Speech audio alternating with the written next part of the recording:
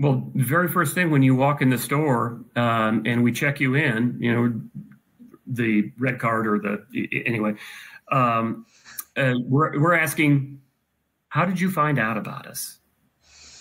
And to understand those kinds of trends, that's the very first thing, that we want to know, so that we know where to invest. If we get a lot of people coming in saying, my cousin, said this is the place to shop. Well, who's your cousin's name? Because we want to reward them. Nothing better than word of mouth. Well, I was driving by and I saw your sign. Okay.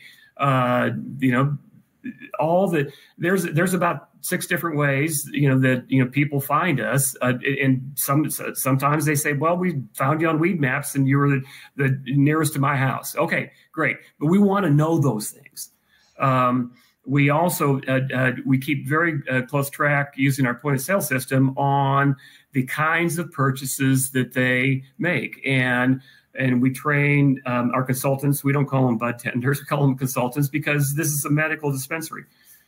We train them to check their purchase history and personalize that a little bit and say, okay, what did you think of the, Super Bubba, concentrate that you bought here 10 days ago?